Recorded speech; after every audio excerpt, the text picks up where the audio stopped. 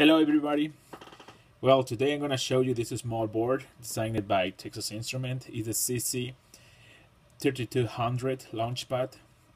Basically what we have this board is a chip that is Wi-Fi internet on a chip. Basically what we have here is this board that is already enabled for your projects in order to be in the Internet of Things.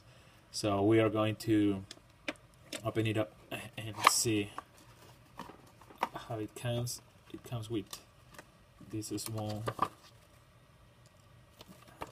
terms and warranties, this information about buying this stuff, and here is the board I'm gonna show you.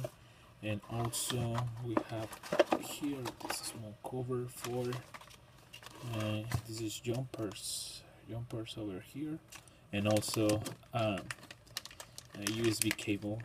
I'm gonna leave it here. I'm gonna move it over there. Also this thing. So what we have here is this amazing board that is already ready for your projects in order to be on the internet.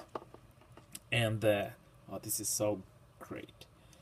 What we have here What we have here is this chip that is the core. It's an ARM microcontroller or in Wi-Fi internet on a chip. It integrates like the controller and the Wi-Fi side. And this is a small antenna over here that you can use directly off the shelf.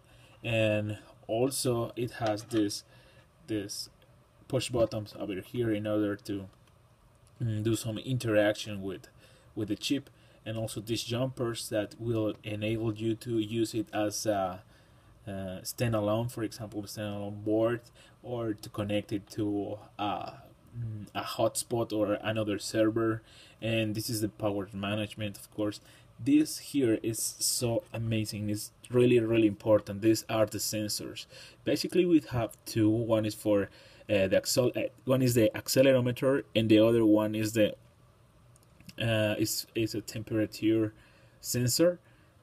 And basically what we have here, we can use these two sensors in order to acquire some information and do some pretty good stuff over there. I have seen two demos. The first one is when you open a door, you move something, and this thing is like in the door. So every time you open that door and you move the accelerometer activates a threshold, and it sends a signal to the internet, and finally you receive that signal that the door is opened.